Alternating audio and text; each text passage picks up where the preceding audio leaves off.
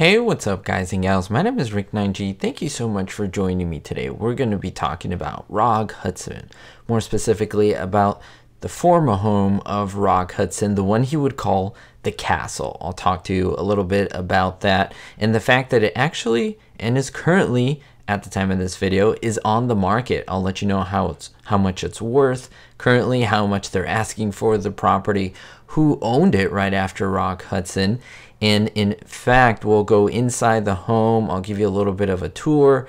I'll show you pretty much all the cool rooms. I'll show you the entire outer property, and we'll take a bird's eye aerial view. It's a really exciting thing to look at, so let's take a look at his property. But before I do that, I do want to mention that I am giving away an I Love Lucy Season 4 DVD set. I'll explain why and how Rock Hudson ties to this I Love Lucy DVD set I'm giving away. It's completely free. There's no payment on your part. It's literally, I do giveaways all the time, and it's my way of giving back to all of you who are great supporters of the channel. How do you win? Well, make sure to watch the entire video and I'll let you know.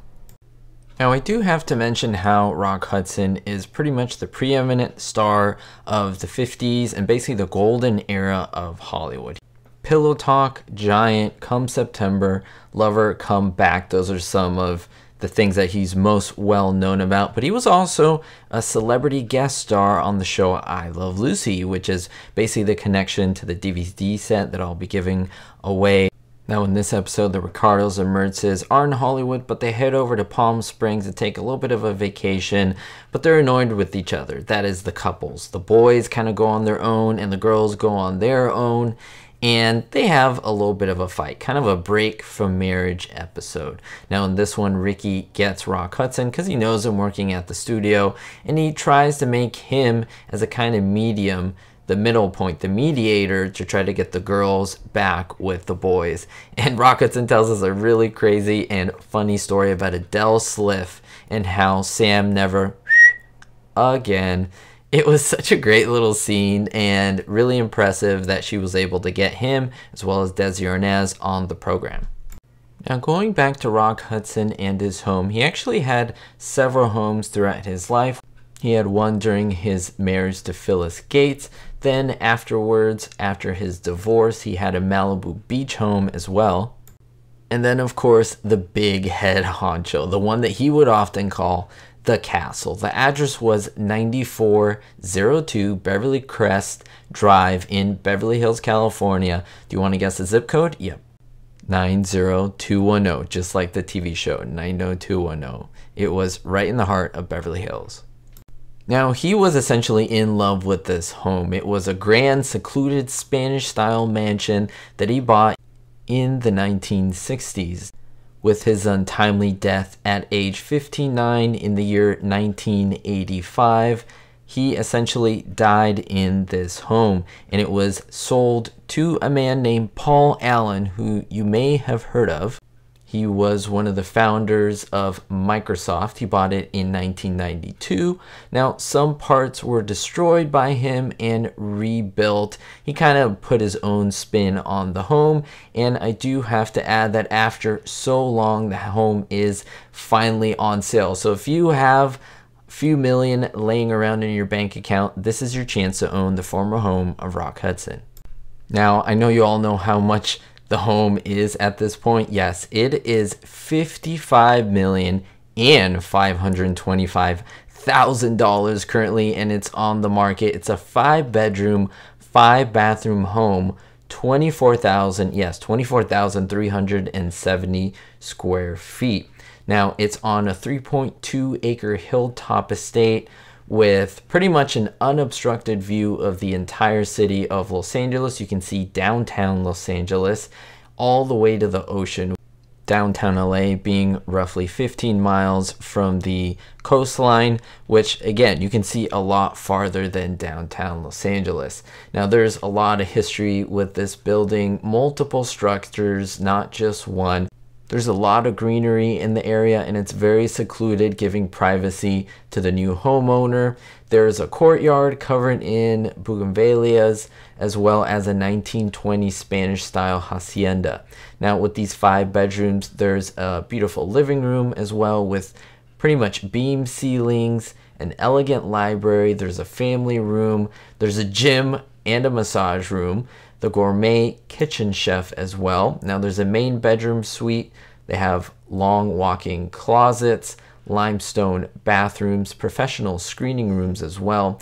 There's a separate 2-bedroom guest house, so in case you have people over, you can bring them along. And yes, if you want to hire some staff, there are staff quarters. Now there is a really gorgeous swimming pool. There's actually a championship lighted tennis court, so in case you're a big fan of tennis, you'll be able to do that. And there's an outdoor area for entertaining people throughout the entire property.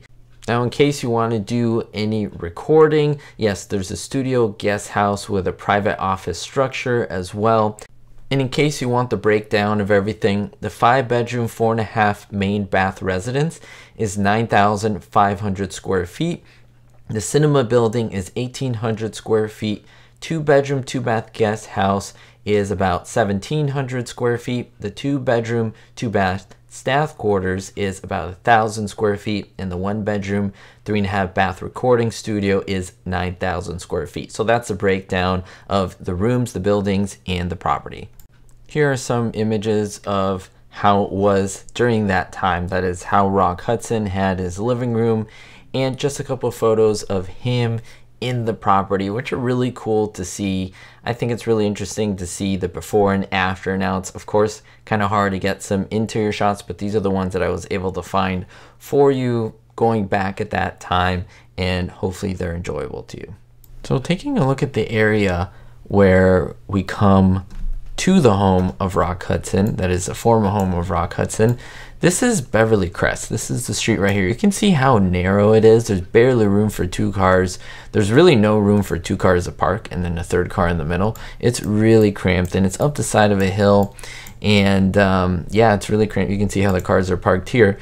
And if we come to this area, this is the gate. So this is how you would essentially get in.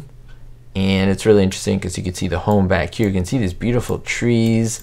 You can see just how it's lined up. A lot of these homes, especially in the Hollywood, Beverly Hills area that are isolated like this, they're very closed off. You can see very little from the actual road on purpose so that the residents aren't bothered. You can see this other property over here, how it's basically fenced off and stuff. But this is all public, or that is where these, where this road is that we're currently on.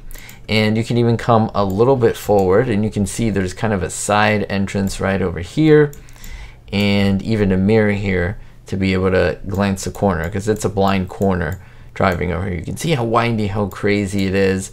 But yeah, this is essentially what you can see. So if you were to come in this area and try to sneak a peek, you wouldn't be able to see much. And that is, of course, as I mentioned, by design. But yeah, at least some people could say, and you can see the home here coming outside the background, or the top part of the photo here. Now looking at a more of an aerial shot, this is essentially where we started out when we were on the street, if you can imagine. And this is the entrance. I can't zoom in more, unfortunately, but this is the entrance that I was showing you where you would come into the house. So you can kind of get an idea of the overall layout. You can see how big the property is. And there's even construction going on over here. Look at this full-size tennis court, swimming pool. You can see how it's on the overlook. So from this top part of the house, there's even a pool right here. It's kind of like an entrance where you can come down, or you can descend down into the tennis court area. So this is part of the property as well. Even if I give a little bit of a turn, you can see a little better into it, and you can see it's just massive. It's just so massive, and it's great that we're able to get an idea of what his home looked like.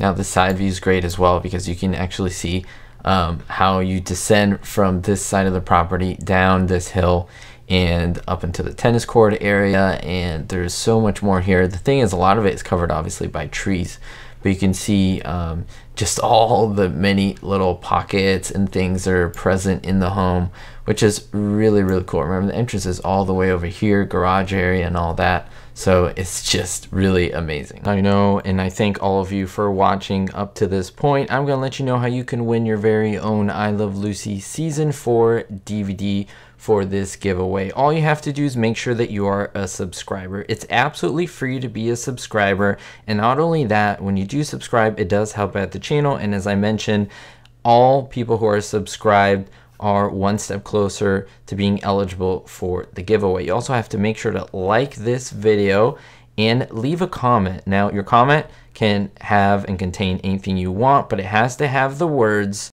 well, dare I say, word castle. That is what Rock Hudson called his home. As long as castle is in your comment, you will be eligible. And then finally, there's a link down in the description below where I would just ask you to just give a little bit of background information. Very simple stuff, just so when I pick the winner, I can send your DVD free of charge to your mailing address. And that's about it. I'll let you know in the community section of my Rick9G page who won the giveaway, so make sure it's absolutely free. And I'm so excited to see who the winner will be. We'll see you next time, guys and gals. Thank you so much for supporting me, and most importantly, be hopeful.